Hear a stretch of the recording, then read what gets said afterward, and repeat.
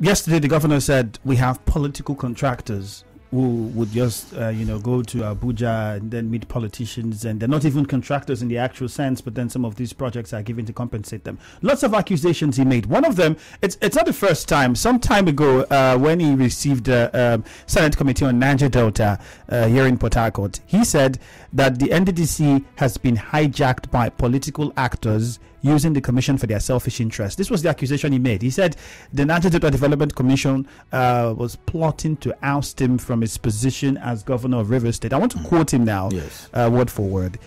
What NDDC does through the supervision of their party is to make sure they vote out some money to ensure certain governors do not return. You can imagine NDDC wasting 10 billion to remove me here. Is the money not wasted now? NDDC wasted 10 billion naira to remove just one governor. This was what the governor said, yes. At the time he had these visitors. Yes. So he keeps saying things like this. But then there was a time where he wasn't in the situation that he is now, where in the state is an opposition. So does that mean, can we then safely say that he could also be part of the problem? Now, it's even where I want to address very significantly, which is part of the reasons we, the people, are being the ones that are being cheated here. Governor Nyesom Wike, His Excellency, as a matter of fact, was part and parcel of the federal government during the last two administrations.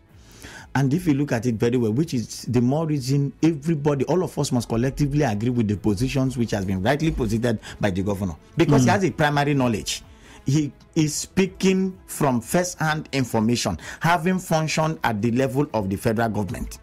But the question is, why are all these things being reviewed at the expiration of your time, when you now feel that the opportunity for you to address that issue is no longer in your hands? That is the only time you will speak up. And that is what exactly is playing out in virtually in all the sectors of both the state and the federal government. Once you leave the position, the people give you that opportunity for you to represent them very well.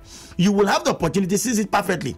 But within the period you are within that confine of that office, you will not be able to achieve anything. Once that power is taken away from you and you feel that another person is enjoying the same thing you enjoyed during your administration, that is the only time you're coming out to tell Nigerians that there is a lacuna somewhere. But in all sincerity, having partaken in the past two administrations that just concluded, Nyesom Wike has a very good point.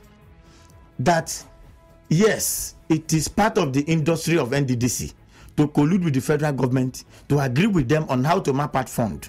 Of course, you look at it, if you even want to appreciate this thing very well, what is the purpose of this creation of NDDC as a matter of fact? Have you looked at it? If you look at it and then put it vis-a-vis the achievement of the NDDC in the Niger Delta, can it be commensurate with the amount of money that has been allocated to them from the establishment of this NDDC in 2000 to date? The answer is no. The amount of money that has been allocated to NDDC, if you look at it, it has no reflection in any of the 9 states of the NDDC. What is the reason? Because the appointer, at the moment of appointing, you look at the way they lobby for the appointment.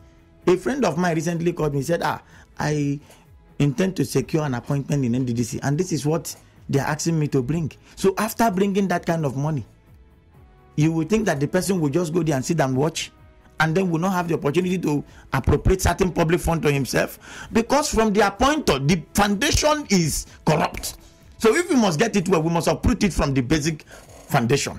Because the man who has the ability to appoint is even looking for a way to siphon the people. So once you siphon, the person who is coming to represent goes there as a mere camouflage, does not represent the interests of the people, which ordinarily should be the major purport of it.